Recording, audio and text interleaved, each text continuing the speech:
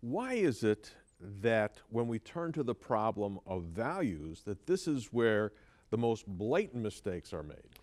Yes, the area of value is where the most blatant inconsistencies occur because it is impossible for an atheist to live as though there were no objective moral values and duties. For example, Friedrich Nietzsche, the great 19th century atheist, broke with his mentor, Richard Wagner, precisely over the German composer's anti-Semitism and strident German nationalism.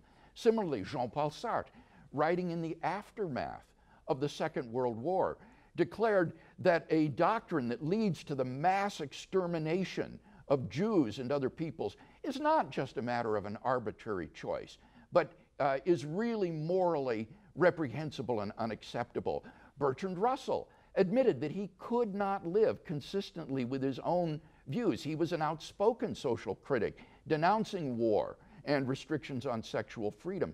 Even a person like a Richard Dawkins is an unabashed moralist, even though Dawkins says that if there is no God, there is no good, there's no evil, there's nothing but pitiless indifference. Nevertheless, his books are filled with indignant moral condemnations of practices like harassment of homosexuals, religious indoctrination of children, practice of human sacrifice. All of this is inconsistent. It shows that one cannot live happily as though objective moral values and duties do not exist. Yeah, let's pick that up too in terms of objective moral values. Here you have atheists saying that they have these objective moral values, whatever they choose to be, but they're inconsistent. And living without God has some grave consequences. You were watching a BBC commentary one time on the Holocaust. Tell me about that. In this BBC documentary, they interviewed survivors of Auschwitz, and one nurse was forced to become the gynecologist at Auschwitz.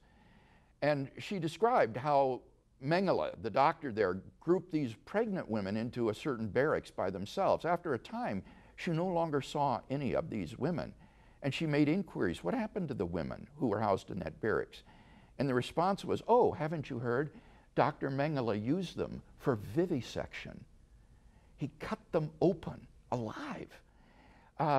And if there is no objective moral value, then you cannot condemn such an action as wrong. There was a rabbi interviewed who was imprisoned at Auschwitz who said it was as though all of the moral commandments had been reversed. Thou shalt kill, thou shalt lie, thou shalt steal. And mankind has never seen such a hell. And yet, in a very real sense, if God does not exist, then our world is Auschwitz. There is no good and evil. There is no right and wrong. There is just the bare, valueless fact of existence. And no atheist can live consistently within the framework of such a worldview.